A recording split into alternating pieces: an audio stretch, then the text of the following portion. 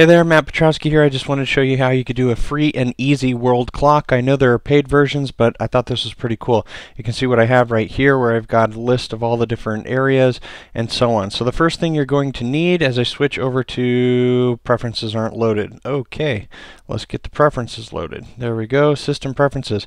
This right here is what you're looking for, GeekTool. You can see that as I zoom in. It's basically a little preference pane. What it allows you to do is put things on your desktop, such as a world clock. So when I click on this, basically all of these little widgets that are just floatable, you can drag them to wherever you want them. I normally put this on another monitor. You can get rid of it by clicking this. You can resize it by dragging this, depending on whatever the output is. Here you've got this little control of all these different settings or the properties. You can see right here that you can actually create a file, an image, or a shell. I believe this was a shell. So I've got the world clock position. You don't really need to set those unless you drag this. It's part of a default group. You can create different groups, turn those groups on and off, etc. But basically right here is what we're looking at, this command right here, where you can see that I am running a command that is something that you would normally do in the terminal. So if this scares you, don't use this technique. Otherwise, it should be pretty straightforward. And here it is. It's basically a script. I forget where I got the original script, but basically I modified something. I might have found it on Stack Overflow. Here is a URL that you can actually go to right here for the different time zones. Let me throw that up on screen for you.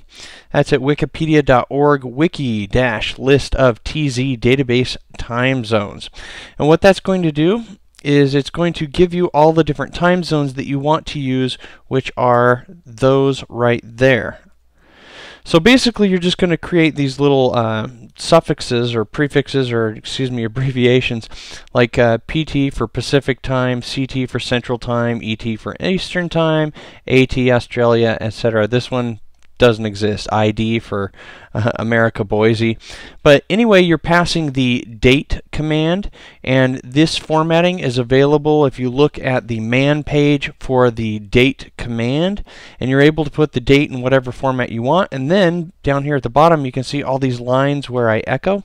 You simply just echo out whichever ones you want to print within that little dialog area.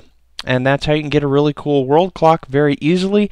System takes care of it, GeekTool shows it, and that's how you do it. You can go through all the rest of the settings. I hope that helps you out. See you later.